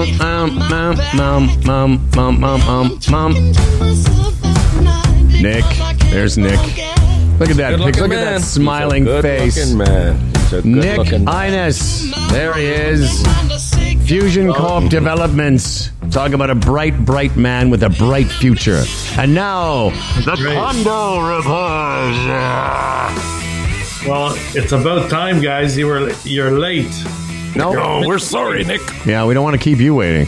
Hey, Nick is so powerful. Nick is so all-knowing. I heard Nick was trying to get I heard Nick wanted to come with Meet the People, because the people love Nick, trying to get us to move our Kelsey's thing because Nick can't make it that night. Can you believe it? I can't believe we scheduled something on a night that you can't make it to Meet the People. Well, I wanted to meet the people. What can I say? But I tried to move it. Well, my guy tried to move it, and it didn't happen. And I could have been unfortunate. Yeah, it's unfortunate. I could have been with the legends of radio. That's right. No, I'd rather be with you guys, but I have obligations. Well, we may do some sort of a Christmas get-together, Nick, so we'll look forward to that. Yeah. Yeah, I'll be there, and maybe you guys will get a gift. Well, I was thinking, what kind of gift would Nick Innes give you? Fred, like a car? Knowing Nick Innes knowing Nick Innes and having this kind of personal relationship is gift enough. Well, listen, we're going to save it for the day. I'm not going to tell you now, but surprise. I'm thinking about you guys. What can I say? If you're giving us condos, they've got to be 2-bedroom, for resale. Well, yeah. Well, we're going to talk about a condo giveaway today. Oh, right? No. Really? Wait a second. Let me introduce you properly. He is the founder and CEO of Fusion Corp Developments, fusioncorp.ca, and author of the bestseller, Building Toronto's Skyline. And now with more, here's Nick Innes. Nice to see you guys. What are you talking about, condo giveaway, bro? It's not really a condo. I'm going to talk about Fred is going to buy a condo in Orangeville. That's what I hear. So, yeah, man. Do you? Okay. I'd have a look. I thought you heard it. I thought you've been talking about Orangeville all this time. Oh, right? Yeah. He loves Orangeville. Let's get serious, guys. Let's get serious. Serious. If you had Fred Patterson, Fred Patterson money, you'd have 3 condos in Orangeville just for fun. Mm-hmm. I might buy the whole top floor, for privacy. You need privacy. That's right. We all need privacy. Nick, what's on your mind today? Let's get right to it. Okay, let's get to it. So we had another first interest rates. Let's talk about interest rates. Yeah. We had another rate cut that was announced on last Wednesday. It was fantastic. That's what we want to hear. This is the first time we've had 3 consecutive rate cuts since the financial crisis in 2009. More rate cuts are expected later in the year if the economy continues to improve. And this is only going to help the condo market and will open up pockets of Canada housing market to first-time home buyers. So we hope this fall we're going to see a little bit of movement in the market. I think there was activity in the summer, of course. But I want to this leads me to my first announcement of the day. Yes. Get ready, 60 on Broadway. We are proud to announce we got our Tarion registered approved for the project. Wow. And we're going to be launching very, very soon. So this is really exciting news. More details will come, of course.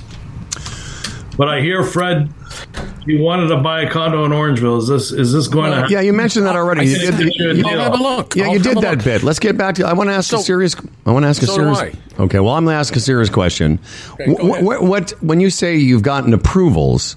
So at this, in this, I know it's a long close, but when do people start, like Fred, start putting in bids to buy a place?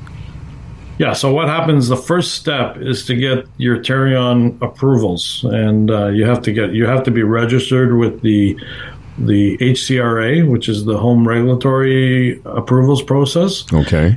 And that's, usually people are already a vendor builder with Tarion. So then they go to the next stage. You have to submit your project for approval with Tarion. There could be an interview if you're a first-time developer.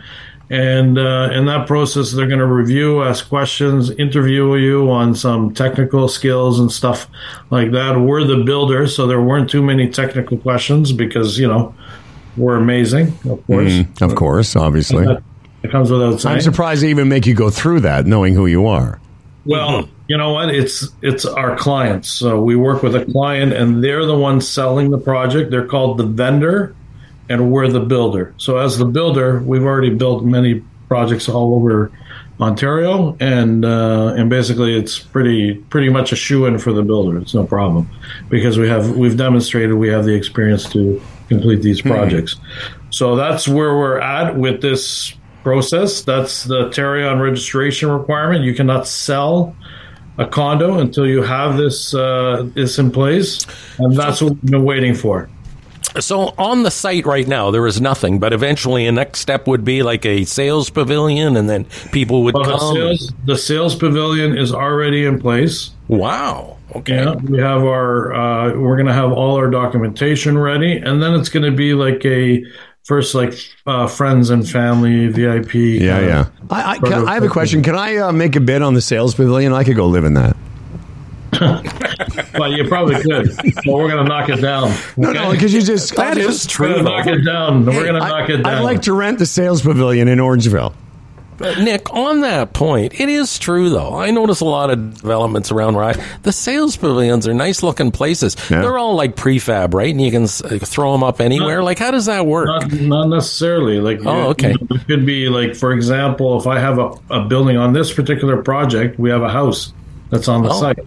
So a lot of developers will renovate the house to put the sales pavilion in there. Mm-hmm. It could be that you have a small plaza and they'll do do a fit out just for the sales office. Mm-hmm. Some major projects will build a brand new sales office and then tear it down afterwards. So 60 on Broadway. That's common. Those are the big high profile projects. Yeah. However, out outside of let's say for the low rise development, sometimes they'll have a simple trailer. 60 is the number 60, by the way. The number 60 on Broadway.com. So At this point, last question. From the moment that you're able to start selling to actually people being able to move in, give me a number. Is it 24 months, 36 months? And in general, normally. From starting or from starting, did you say? Or what? When you start to, break ground. Shovel in the ground. Shovels in the ground. Yeah. Well, it depends on how long it takes to build the project. So but 2 years is a good mark. The only reason I ask is because I want to know how long our relationship is going to be.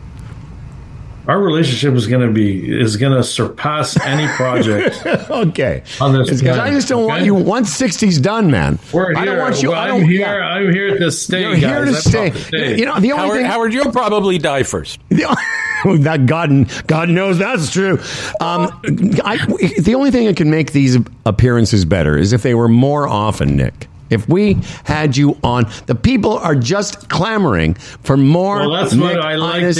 That's what I like to do. I like to, I got to keep them clamoring. Exactly. Right? Well, listen, man, we should talk about upping some of these appearances. Guys, there's something very important that you guys aren't talking about. What's that? My event at the Albany Club is happening this Thursday. This Thursday, September 12th, everybody. That's the Albany Club. I'm going to have an amazing presentation about my book. I've got some great panelists. I've got Ben Myers from Bullpen Consulting. He's one of the industry experts in the condo industry. We've got Richard Joy, Executive Director of the Urban Land Institute, ULI Toronto. I've got 2 panelists. They're coming. We're going to talk about some amazing things in my book about the history of how condos started in Toronto. It was a slow start, but we've seen an explosive growth in the 2000s. I'm going to present some amazing projects coming soon to Toronto. and more, and it's going to be an amazing event. Are you guys coming or what? How do people get tickets for that? Well, you can show up at the Albany Club this Thursday at 9:30 in the morning. At 5:30. Well, you can go the day before at 5:30 and start lining up. People, I think I've heard people are already lining up now. It's 5:30 at the Albany Club. You got it. Now, do you have to wear pants to that? PM. Is that? Do you have to? Do you need to wear pants? You got to wear pants. Because I'm a strict no pants guy until Thanksgiving. Sorry, I can't be there. You know what? Well, that's why I'm not coming to your event next week. Well, don't be a child. Well, Nick, I wanted to go, and then I had a conflict, and my guy tried to change the date for me. But, your guy did. Yeah, well, you know what? I would change the date. If you tell me right now, I'm going to change the date for you guys, okay? All right. Well, listen, my friend. We want everybody to go to the Albany Club. Pants are not optional. It's this Thursday at 5:30. Nick Innes will address many members and guests at the Albany Club. It's on King Street in Toronto. And for more information about what Nick is working on, it's the number 60 on Broadway.com. Good luck to you, my friend, and let's catch up soon. Hasta luego. Hasta luego, mi buddy, amigo. take it easy. Mi grande amigo. Mi right buen on, amigo. brother. Mi buen hermano.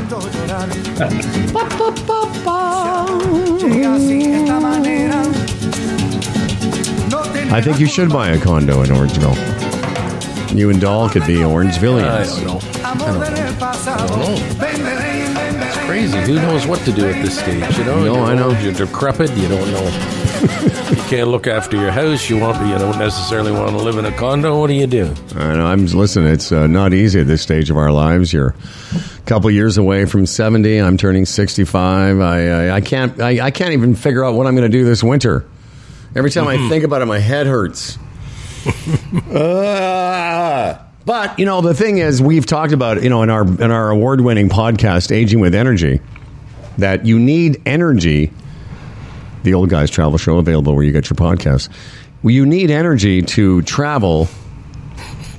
And, you don't want to wait till you're like 75 to go to some adventure where you can't. You use the word decrepit. I love that. Where you're just like shuffling around because all your hips are fucked and your knees hurt and and that's me now. But I mean,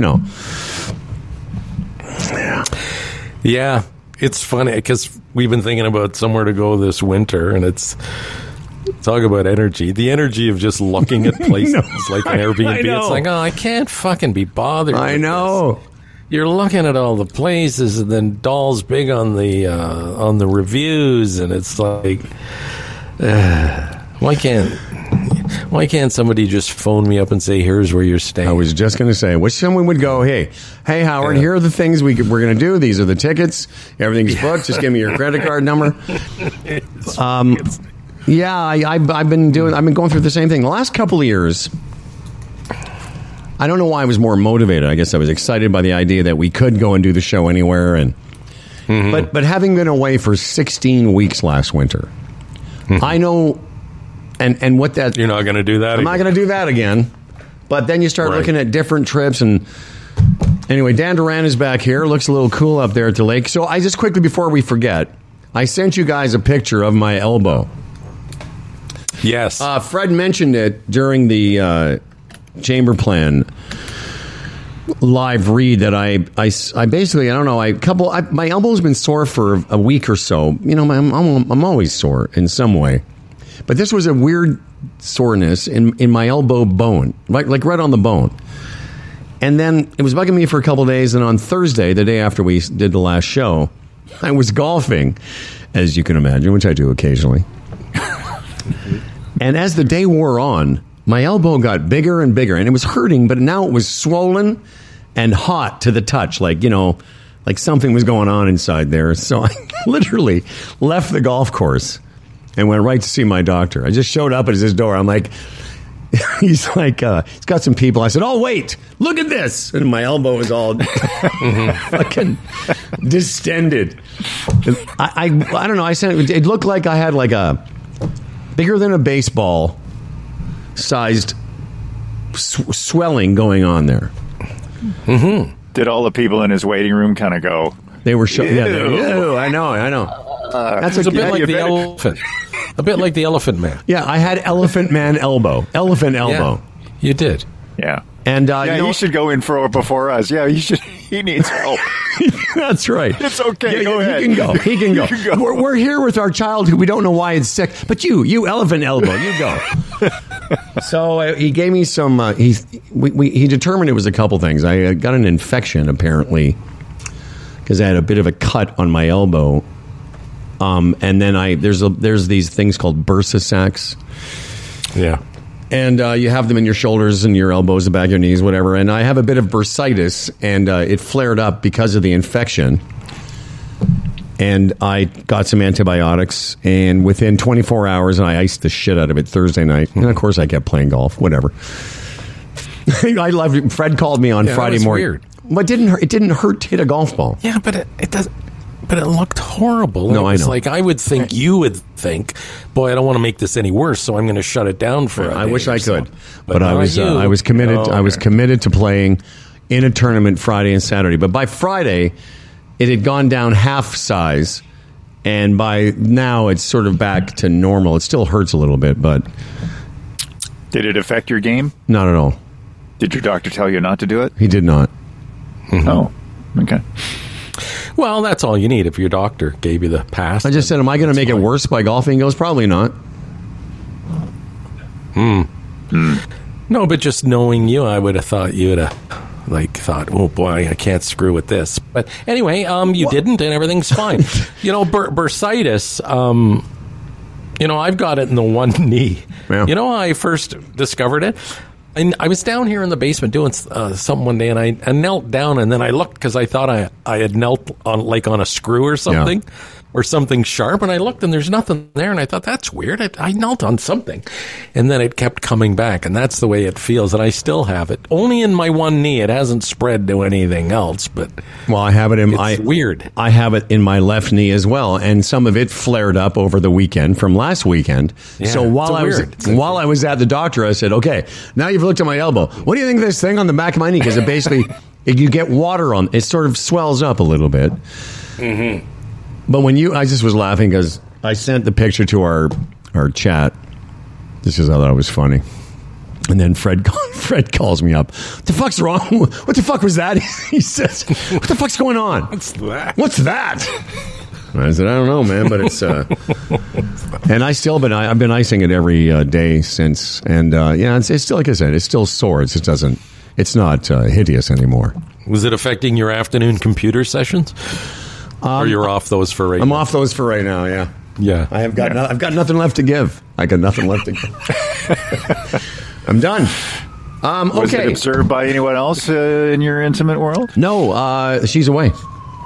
Oh, okay. So this is but what bonus that is to have this problem when there's no one in town. That's great. That's right. Okay, so let's get started with the Dan news. Fred, are you up to date on everything you need to do? No, I have one more here. Tim Niblett is a portfolio manager. Raymond James, a member of the Canadian Investors Protection Fund. Jay Bondi will be by tomorrow. And we're going to talk about what is money, really? Okay? What is money?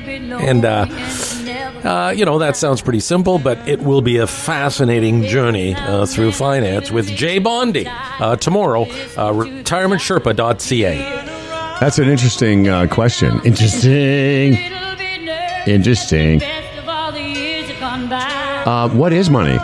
That's what Dan Duran asks himself every day. Why am I doing this? Where's my money? Where's the money, says Dan Duran. Well, listen, before the Dan Duran news, Fred's already talked about Bodog. The Thursday night game, of course, is the Bills in Miami. Will Tyreek Hill be playing in that game? Oh, I'm sure. Well, let's hear what Bodog has to say. Looking for a way to relax after a long day? Come on.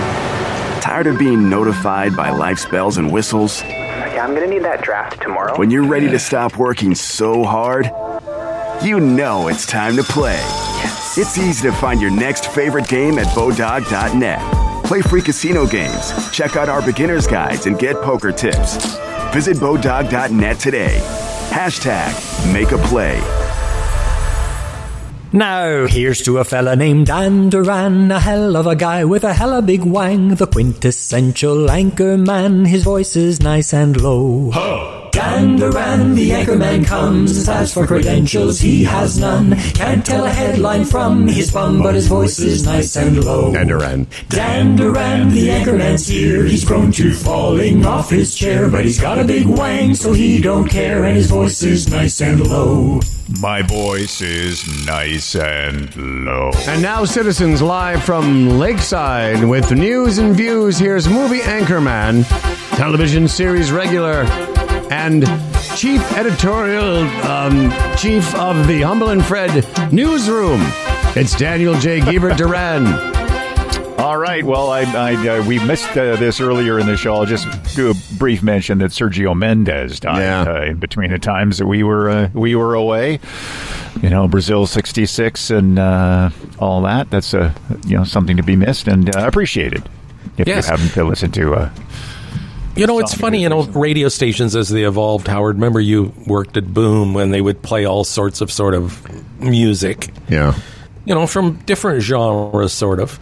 Back in the day, 1050 Chum, a top 40 radio station, I was thinking about that. They, at any given time, they could have the Beatles on, Glenn Campbell, Sergio Mendes, and that's where I remember that from. What was that song? Na, na, na, na, na, or whatever. No, I don't know. His thing was. But anyway, just a thought about radio. Yeah. Well, that's interesting. Where Sergio plays a part. Well, I have to admit, because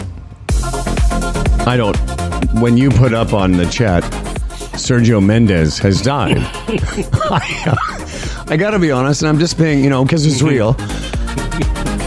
I was completely unaffected by the death of Sergio. That's why I put it up. I saw that and went, I don't know that I said I don't care, but it just didn't affect me. No. In any way, shape, or form. In fact, I was like, I had to go look up Sergio Mendes for a second, and that's terrible.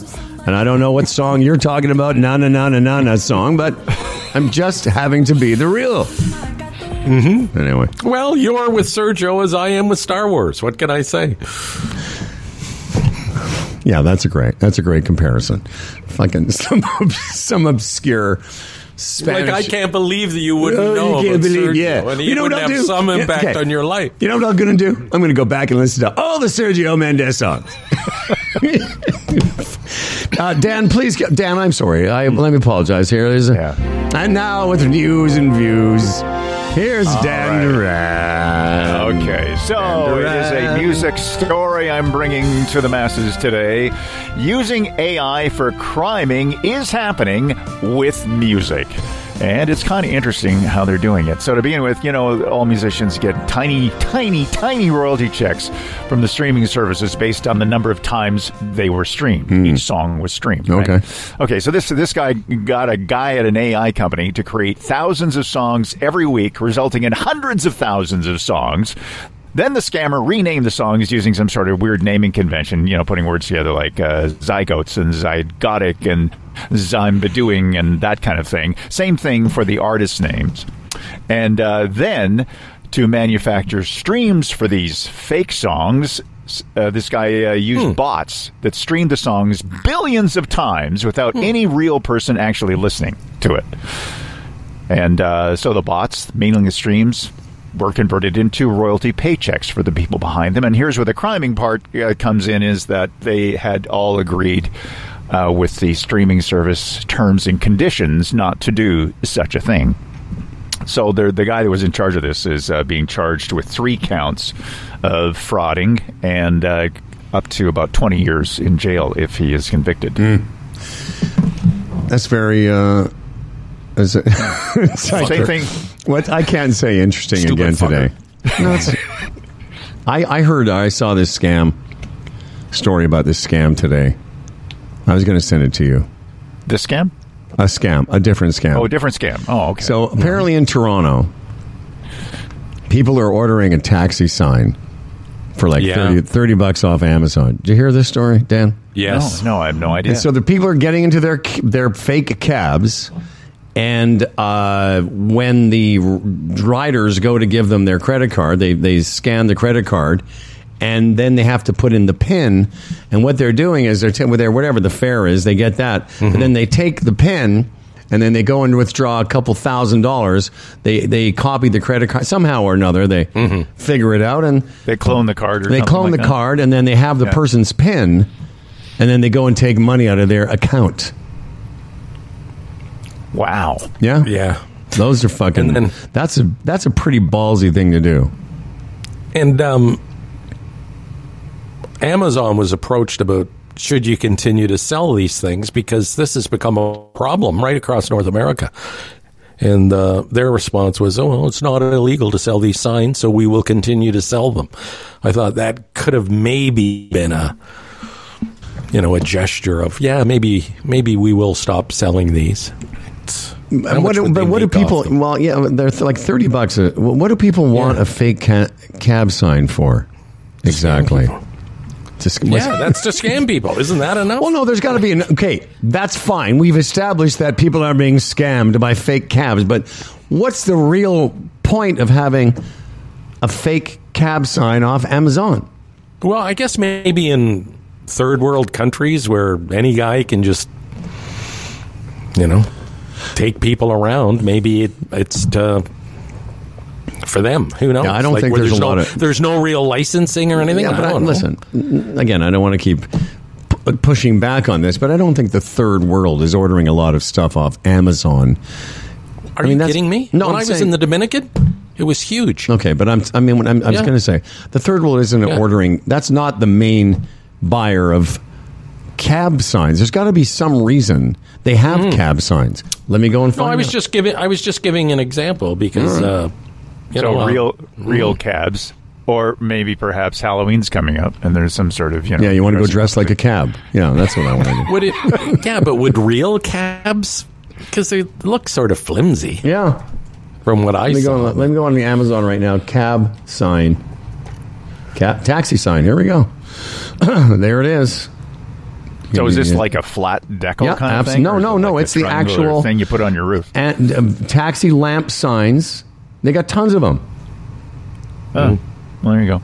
Well, there you go. Maybe I'll order one. You probably get the card cloners on I got taxi. I can get one delivered tomorrow for $20. Oh, okay. Do it. Do it. That's what I'm going to start doing in the winter. I won't go away. I'll just become. I'll call myself Juber. I've always wanted to do that. Anyone order a Juber? Juber for Mr. Patterson.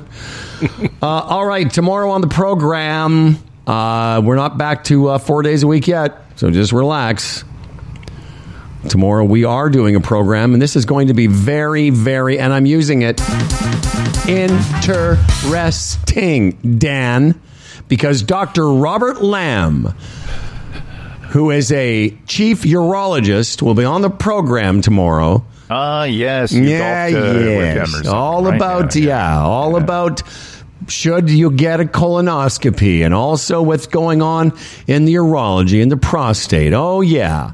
Can't wait. So we're gonna review the entire intestinal system on the. We're going to talk about urology. Localize it. We're going to go right down. We're not doing he doesn't do bowels and things. He doesn't do bowels? No, he doesn't do bowels. What does he just do then? Well, he's the chief of urologist. He's a chief urology at Sunnybrook. Okay, so what's urology then? I don't That's know. where you're... What? Okay, I've got no time for this today. Honestly. What is urology? Oh, my God. I get all the doctor names mixed up. Okay, so urology... They're not doctor names. Did you not pay... Oh, I forgot. No, I forgot. You've only got grade 10. I forgot. It's hard to believe a guy with a massive cock doesn't know what urology is. He thinks it's a bowel, is what he thinks. Okay, so, he thought the bowel was the prostate. Yeah, I know. No, I did not. But, okay. So urine, urology, is that, putting it together? So it's just about the peeing, urinary, not the pooing. It's the urinary tract as well as the male genital system. Yes. Or the MGS. All right. You go to poop. Urine. Has nothing to do with your bowels sperm, or your poop, it right? has nothing to do with your it's nothing to do with your intestines. Okay, now I know. The poop, you go to an ass doctor. Right. Okay. I shouldn't say that because Dan will think that's true. But this is the guy where you're talking about, colonoscopy. So, organs. Well, you know what, Dan? Organs under the domain of urology include the kidneys, adrenal glands, your ureters, urinary bladder, urethra. So there's no bowels in there, Dan. There's no intestines in there. Okay. It's amazing. In fact, you know what? I envy you. At 66, urology. You really didn't know what a urologist is. It's wonderful to be 66. Well, I thought it was and in that never, area. ever had to deal with a urologist. It's great, actually. Okay. Well, I just thought it was in that area. So because of a colonoscopy, you're dealing with poop because you got to go up the poop chute for that, right? Yeah. Poop and shit. Yeah, poop and shit. Okay. Okay, well, you know, I just... How about puke? Puke and shit and puke. And you wonder why Dahl doesn't listen to this show. This highbrow... Fuck yeah, don't forget the puking. That's right. This is so... This seems like it would be right up Dahl's alley. Right up her alley. By the way, Dan, you were going to do that bit. You know, the music bit? Yeah. It's still being worked on, yeah. Mm-hmm. Did you see White Stripes have a Nation Army now? They're suing Trump. They're going after him. They're suing him for using it. What's the bit Dan's going to do? Well, he's going to put together all the bands that have been... okay. Well, that sounds like a cool bit, Dan. It'll take 4 fucking hours at this point, like all the bands. Like, it's crazy. Yeah, it's getting more and more than what Like, doesn't that tell you something? Started out with 22 songs. I don't know. None of it makes any sense. I thought because we're 1 month away from our 13th anniversary of doing this podcast, and I want you to know in advance, I didn't give it a lot of thought. So, and because of our advanced age, we might only do this once or twice and then forget about it. But I thought it might be fun, if I could remember, to play some bits that were part of the podcast years only. Not the old Humble and Fred number 1 in 97, but things that came up on our show, even predating Dan Duran. Some of it will involve Dan Duran. I found an old thing we hadn't played in years. The woman that sang, Dan Duran, weather. Remember that? Little. Oh yeah. Oh yes. But I came across. I was previewing some sounds this morning on my little soundboard here, and I thought it might be fun for the people to hear something they may remember from Humble and Fred, the podcast years. And I don't even know what the context was for this thing I'm about to play, but I just found it funny because it's just you making a noise, but we set it to a Pink song. Okay. Are you ready? All right. Yep. Jing, jing. Jing, jing. Jing, jing, jing, jing, jing. I don't know what that was, but I couldn't stop listening to it this morning. Jing, jing. Jing, jing, jing, jing, jing. So, if I remember tomorrow, I'll play one Humble and Fred podcast year bit. Let me ask you, remember that? The woman that phoned in and laughed? Was that podcast years or radio years? Remember that? You used to play. We used to play that. I don't know what I did with it. I may have she used to laugh hysterically. Yes. Remember? Yeah. Was that radio or podcast? I don't know. Yeah, okay. But I think just asking. All right. It's a bit aggressive, though. You get all short with me. No, I'm not getting short. You just got to. It's a bit aggressive the way you were asking. All right, jing jing. Jing jing. That's the guy I want to talk to. Jing jing jing jing jing. That does jing jing jing. And and what's that? Where did that? I fucking no idea. What inspired that? Like I you lose context. Earthly idea. Yeah. I told you I had no context for it. And just before we finish today, for the last time, well, maybe not the last time, but at least as a fitting tribute to finish the program. This is Humble and Fred. This This episode of Humble and Fred was brought to you by the Retirement Sherpa, the Chambers Plan, Boron One, Bodog, our returning sponsor, Kelsey's Original Roadhouse, and our newest sponsor, Ridley Funeral Home. For contacts and comments, we read all of the emails. Humble and Fred at humbleandfredradio.com. That's Humble and Fred at humbleandfredradio.com. Big email show coming up your way tomorrow. So tell us what you think, and maybe tell your friends about us. We would appreciate that. Rate the podcast, share the episode. That would be cool. For the Humble and Fred from the Kevin House Zoom Theater, I'm the Dan Duran. And remember, even if you don't have a father that told you, I am your father. Go out there and enjoy every goddamn day. Bottles and cans, or just clap your hands, or just clap your hands. Where's that?